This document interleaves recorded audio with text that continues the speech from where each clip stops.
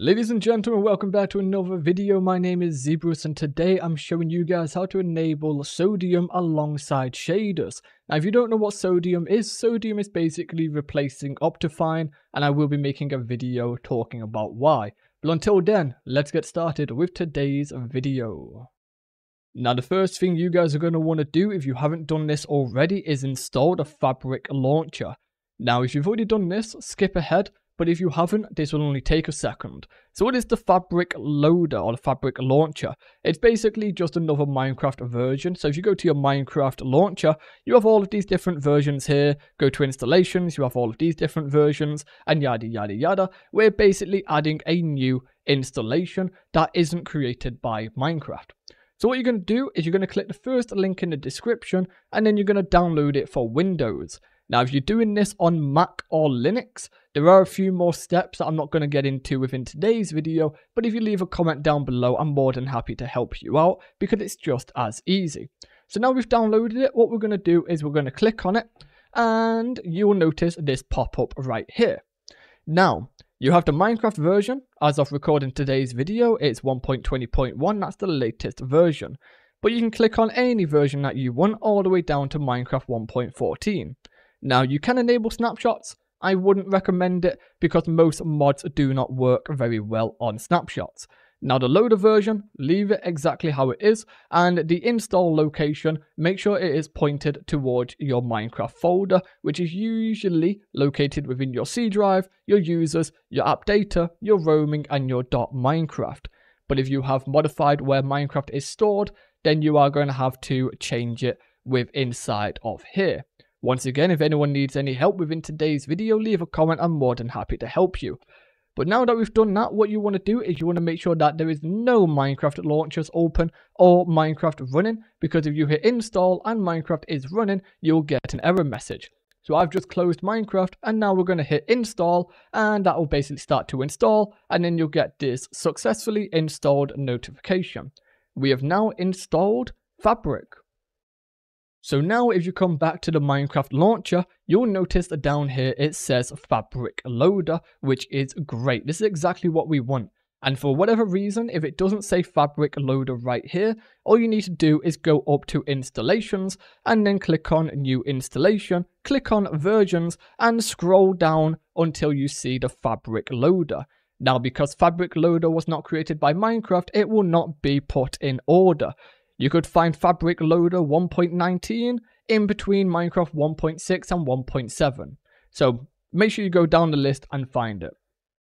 Now I'm going to save some time in this video and not do this next step, but it's super easy. Now we've installed Fabric, we need a mods folder. To get a mods folder, all you need to do is make sure you are loading on the Fabric loader and then hit play. Once the game loads up, close out of the game and then you'll have a mods folder. That's as easy as it is. So now we have successfully installed Fabric. Give yourself a pat on the back. It is time to install Iris shaders. But Zebrus, are we downloading sodium? Listen, Iris works with sodium. As soon as you download this, it'll download the second mod for you. Super easy, super nice. Click on download universal jar. So once we click on it, you'll see that it's loading down here. And then once it's loaded, all we're going to do is open it up. And then we're going to see Iris and Sodium. You see, it downloads two mods in one. Now select a game version, select whatever game version you want as long as it lines up with the version of Fabric. So Fabric Loader 1.20.1, therefore that means we need 1.20.1 within the game version. Now you're going to see an installation type, Iris install or Fabric. You're going to want to click on Fabric. You know why? Because we're using the Fabric loader. And then game installation directory, once again, make sure it lines up to Minecraft. And then all we're going to do is we're going to hit install, that will start downloading, and it may say an existing mod folder was found, blah blah blah blah. If it does say that, just click yes. And just like that, we have downloaded Sodium with shaders. By the way, Iris is shaders for Sodium. It works exactly the same way, and I'm about to go and show you guys how well it works.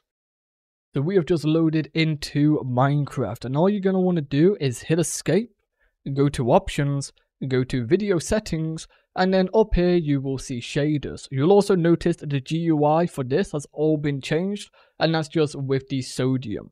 So sodium basically provides better performance to everyone. If it's a high-end computer, low-end computer, believe me, you need sodium in your life. Now what we're going to do is come over to shader packs, and this is going to be empty for you because you've not downloaded a shader pack yet. So what we're going to do is we're going to quickly go and download a shader pack. But before we do that, I just want to show you guys, this is just like using Optifine. So we enable the shaders, we click on the shader pack that we want, and we click on apply. Now that it's been applied, as you can see, the shaders are now working. Now, what we can do is we can customize the shader pack settings and everything else in between. Literally the same as Optifine, but much, much better. It also doesn't lag as heavy, which is awesome. Now let's go and install a shader pack, and I've got some good ones to suggest.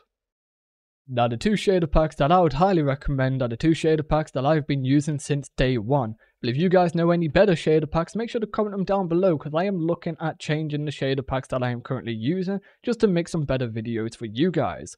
The first one is BSL shaders, and the second one is complementary shaders. You can find both of these links and all the other links that I've used within today's video down in the description.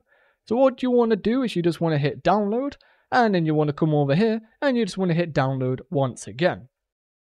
So once you guys have downloaded them, all you want to do is locate your Minecraft folder. The easiest way to do this on Windows is by holding the Windows key, pressing R, and that will open up this run prompt. Type app data inside of the run prompt, click on OK, and then you're going to want to go down to roaming, and you want to go down to .minecraft.